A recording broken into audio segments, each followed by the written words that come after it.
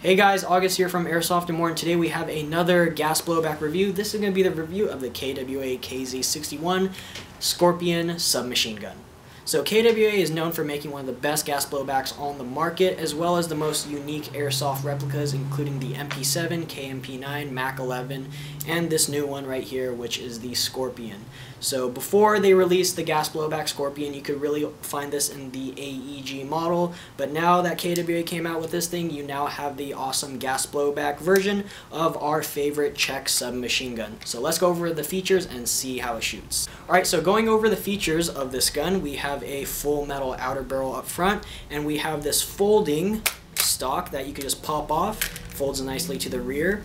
Your receiver is full metal upper and lower. You have these circular ambidextrous charging handles. Also, you have your mag release on this side, including a selector switch that has both semi, safe, and full auto. It seems like the only plastic or polymer components of this weapon is the grip.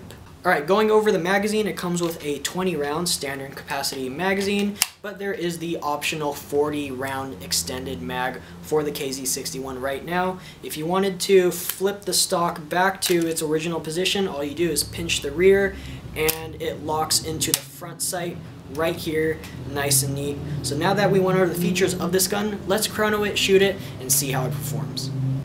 Alright guys, this will be the chrono test of the KZ.61 Scoprion using 0.20 gram KWA premium BBs and a fully charged green gas mag. Let's check out the results.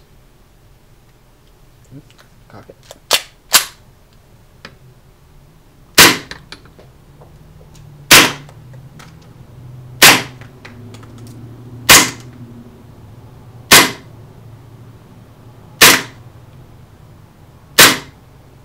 Alright, so this gun is performing in the 300 area. I got a few shots that are in the, around 320 or so, but all of them under 350, great for CQB. Alright guys, and this is going to be the full auto mag dump.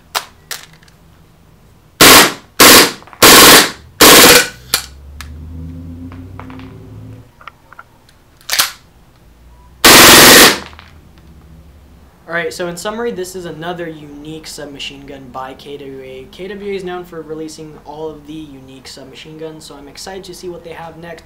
Maybe an Uzi, something of that sort.